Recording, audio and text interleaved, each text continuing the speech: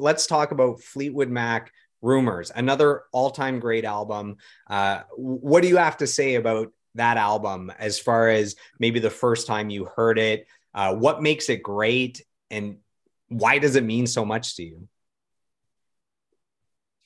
Yeah, that album for me, I always, you know, when we were setting up this to talk about this, thinking, you know, my top 5 records, Rumours is always there. It's where Metallica is like a sort of a genre, and I can think of it as from a drummer standpoint, as a young drummer and stuff. Rumours is like just, you know, from front to back, the best collection of songs. And it for me, it wasn't so much that, which is everything. I mean, the most incredible songs. When I found out that what was going on during the creation of that record, that there was all these relationships going on, and to know that there's these 2 different couples in the band that are divorcing or breaking up, or in some instances sleeping with each other, you know, like they were going back and forth with band members. A lot of heavy drug use within all that chaos too, you know. Tons of heavy drug use. And just when you hear the lyrics on that record, every song is like kind of written to somebody else in the band. And just picturing that they were in the studio at that time, like drug fueled, like you were saying, but like staring across the room at somebody and singing those lyrics about somebody, and then that person is harmonizing with them, singing along with them. It's the most dramatic record to me. You know, as far as like really laying your soul out, yeah, world, you know, about your relationship.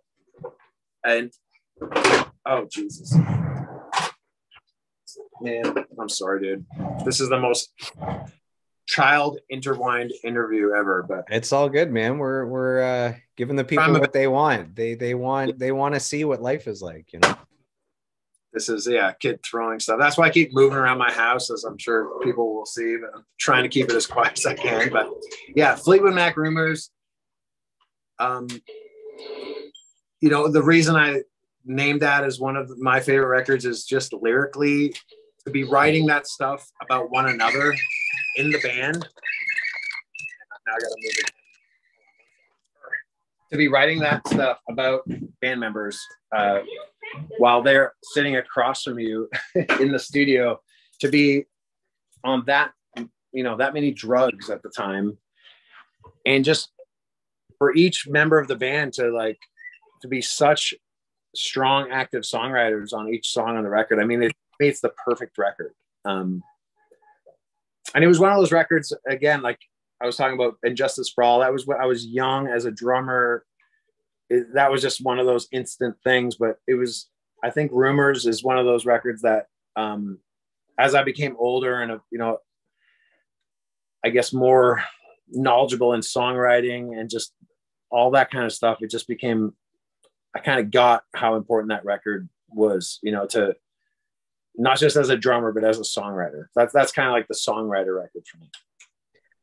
The relationships in that band were so bad that none of the members actually talked outside of working on music in the recording studio. Like they had zero relationship, and right, they would clock in together, and they were able to shut off the personal stuff.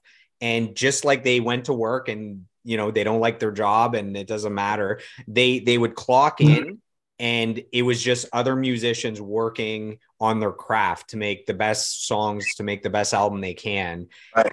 And when they left, that was it. They weren't friends. They didn't talk. And it's so wild to be able to turn off and turn on those things and be that much of a professional as a musician. For sure. For sure. Oh so Joel, I cannot find a place in this house quiet. There is no escaping. Especially, so just to give you some context here, I'm by myself this weekend. My wife is away in Florida, so I've got my kids, my stepkids, and my baby. So I'm trying to make this interview happen, walking around the house all while doing this. So if people are listening to this, I apologize. try my best. No, man, you're doing awesome. I'm horrible at multitasking. So you're keeping the conversation going. I would not be able to focus at all. So, you're doing awesome. I actually came across this album because Rolling Stone magazine put out their list of 500 greatest albums of all time.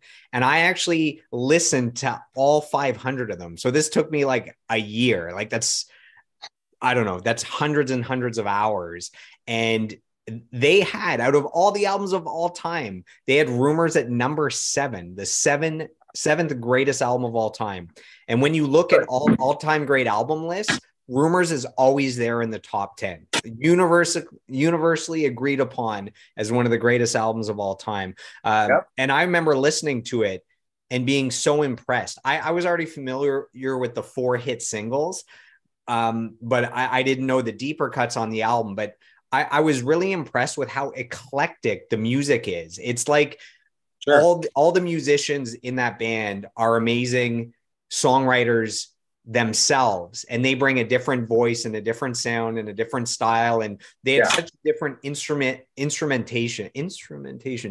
They'd have one piano bass, one acoustic guitar bass, one electric bass, one more synthesizer. One song was like acoustic or pop, and I was so impressed. It was just like such a wide breadth of great music, a great collection of songs. So I can't say I can't say enough good things about that album. Me too. I agree with you. Yeah, it's the full package. I mean, it stands up, like still, I could put that whole record on today, and from start to finish, just every song is a complete classic. And then again, as a drummer, the playing is so unique. The way that Mick adds to those songs, there's I don't know, he's such a unique drummer. You could tell that he's more in that band than just the drummer, that he's a principal songwriter as well. There's parts of that song where he's playing on his kick and snare, and then he'll go to his floor tom with the snare, boom, and it's he does that a lot on those records, especially that record, that the snare and floor tom together gives it some weight that I don't know if like a lot of people even hear that he's doing that, but he's such an important part of that band and such a integral drummer. I think he's not the most flashy drummer in the world, but like it's like Ringo Starr, like trying to play a Fleetwood Mac song properly is it takes you really got to pick up on all the nuances, just like with Ringo Starr. You hear my son in the back yelling. I cannot get. Well, he can't get enough of you, that's nice, Yeah, that's all good. So over the years, Mick Fleetwood has said that Rumours is the band's most important album they ever made because it allowed them to continue recording for years afterwards. It was like such a monumental. It stayed at number 1 for over half a year. Like, despite every week new albums coming out, nothing could dethrone it for half a year. I mean, you don't see that anymore. That's like unparalleled. When looking into this album, so I'm always looking at who the musicians were playing on it, who the producers, who mixed it, all that stuff. And the producer, so I see the name Ken Calais, and I'm like, okay, that last name is not super apparent all the time. You don't see that. And there's a singer, a platinum singer, Colby Calais. Have you ever heard of Colby Calais? So she had a huge song called Bubbly and Realize. She had a hit with Jason Mraz called Lucky. Right. I've seen her in concert. That's actually the father of Colby Calais. So the producer of Fleetwood Mac Rumours is the father of the multi-platinum singer-songwriter Colby Calais, which I did not know until this deep dive interview, which is pretty cool. I didn't know that either. Wow. Interesting. Yeah. And I have a quick funny story about Colby Calais. So I was living in Toronto, and a friend from Ottawa was coming to visit me, and we were going to time it with a concert that he wanted to see in Toronto. So I sent him a list of like the next 3 months, what's coming. And it's like, you could pick Coheed and Cambria. You could pick all these badass bands. And he says, I want to go see Colby Calais. And, I like Colby, but it's like of all the concerts, so he chooses that one. So him and I two dudes go see Colby Calais, you know, soft rock. And at one point, she does a cover of the Pussycat Dolls, Don't Ya? So the song, you know, Don't You Wish Your Girlfriend Was Hot Like Me? So Yeah. when that song is done, there's a moment where there's silence between when they finish and when they start up the next song. And I decide to yell out in the silence with like 3,000 people. I yell out, I wish my girlfriend was hot like you. And the whole crowd gasps because they assumed like I had a girlfriend with me. And Colby on stage actually like covers her face and goes, I'm sure your girlfriend is very nice. Like she had to defend my hypothetical girlfriend that wasn't there because I was there with a dude. So, and then Amazing. I saw a review the next day where they reviewed the show and they said, you know, Colby Calais even did a fiery cover of the Pussycat Dolls Don't Ya, which prompted a audience member to yell out whatever. So it made the news the next day, which was pretty cool. Anyways, a random Colby Calais story, which has, you know, ties in with her producer father who produced this album. So some random stuff for you there. Well, hold on. I'll tell you another random thing mentioning the Pussycat Dolls that you probably don't know.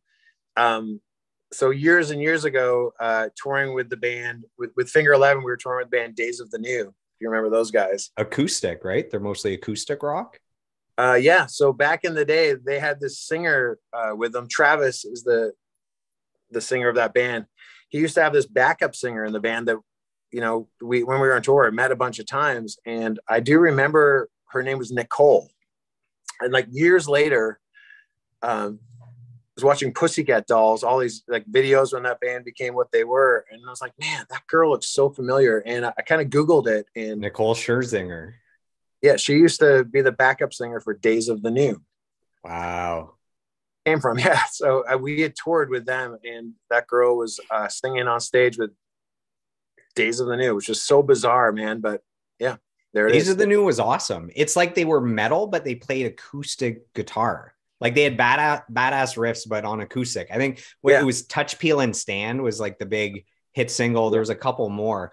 So we were talking about the best-selling albums of all time. So we were talking about Michael Jackson, Thriller, the Eagles' greatest hits. So Rumours has sold 40 million albums globally, which in the US, it's the 11th best-selling album of all time. So this is like a all-time great best-selling album. I actually, just for fun, went back and found a few original reviews of the album, which I think paint a picture for our listeners. So our listeners that have not heard this album, I have a few quick quotes that might get you to go and listen to this album in a bit here. So in a retrospective review, AllMusic said the record was an unparalleled blockbuster because of the music's quality.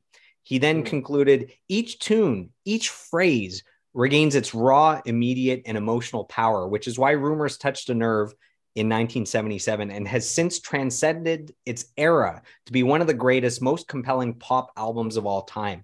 And I have a couple more here. Slant magazine said Fleetwood Mac drew on romantic dysfunction, which is what you talked about, and personal turmoil to create a timeless 5-star record. Stylist magazine said what distinguishes Rumours, what makes it art, is the contradiction between its cheerful surface and its anguished heart. Here is a radio-friendly record about anger, recrimination, and loss. And final review, the BBC said it is a near perfect album. And this is like my favorite quote. It says, the album is like 1,000 angels kissing you sweetly on the forehead. Damn. If ever I could get a review of one of my albums, something like that, that is like all-time great review.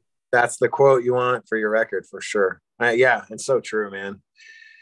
And it's a beautiful album. Like it's, you know, you can't say many albums are beautiful, but there's something about that album as a whole that there's like this beauty to it. And I wanted to, when you were asking me about these records today to pick through, I was trying, you know, because there's so many records, but part of that, trying to figure out what I would choose was that like from start to finish thing. And Rumours and Justice for All have that, you know, turn it on and leave it on till the end and then let it play again. So all killer, no filler. Yeah. Like Sum 41, like Derek told us. Yeah. So I guess the last thing I would say about that album, do you remember a couple of years ago when the song Dreams went viral again because of a TikTok video? Do you remember this at all? I don't. So during the pandemic, a random dude goes skateboarding. So it's this short clip on TikTok. This older, I don't know, older gentleman gets on a skateboard. The song Dreams is playing in the background, and he's skateboarding down a slope and he's drinking ocean spray, like yeah, cranberry juice or whatever. And yes, it was like a vibe, like a chill skateboarder, just, hydrating himself, listening to the song. And yeah, that video went so viral that the song back in like 77 was a number one global hit. It became a top 10 hit globally again, all these years later. And wow, it was so popular that the band itself kept recreating that video. So then, Stevie Nicks made a video of, instead of skateboarding, it was her rollerblading, drinking right, ocean spray, and then Ocean Spray got involved and sponsored the band, and that guy was sent like a truckload of ocean spray that went viral. And anyways, it's I funny, do the remember band that. had a massive resurgence, and when you listen to radio in 2020, you would hear like all current songs and Dreams. Like Dreams was a legit, like it was a new hit again in Right. 2020. It was wild. Yeah, that when you said that, I remember that all comes back to me. It's so funny that ocean spray of all like awful unhygienic, Like cranberry juice or something. yeah, Yeah. like sugar and yeah, but that's cool, man. I remember that. Yeah, killer album, killer everything.